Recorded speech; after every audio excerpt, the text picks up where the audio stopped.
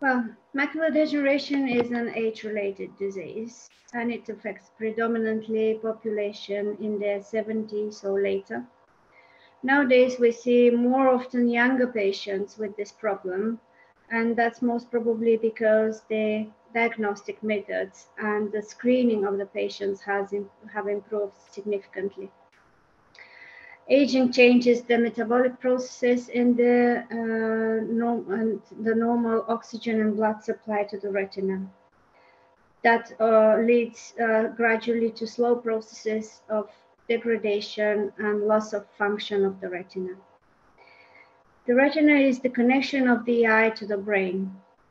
It's part of the nervous system, and it creates the image in the eye, which then is processed in the brain. When the retina is damaged, it creates either distorted image or cannot provide an image at all. This is why patients with macular degeneration see distorted images or have a defect in their central vision. As a result of this, they are experiencing difficulties to read. They usually preserve their peripheral vision even in the latest stages of the disease. Macular degeneration is not hereditary, but if you have members of the family that have the disease, it is more likely that you will develop it with aging. There is probably genetic predisposition for the disease, but the causes are still under investigation.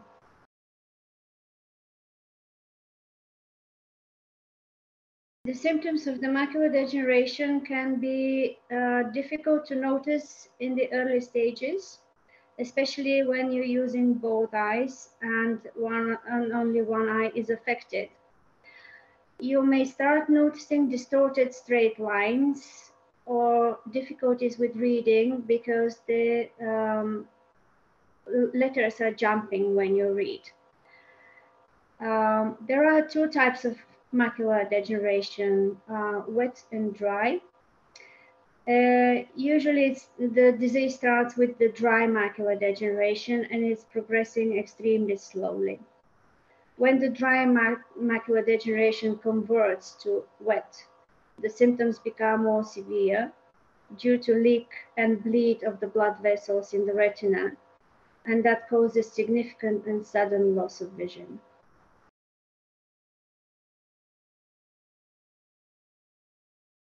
Regular checks with your optician can help a lot the early diagnosis of the macular degeneration. There are specialized scans that are used to confirm the diagnosis. Prompt start of the treatment is essential and guarantees much better prognosis for the outcome of the treatment.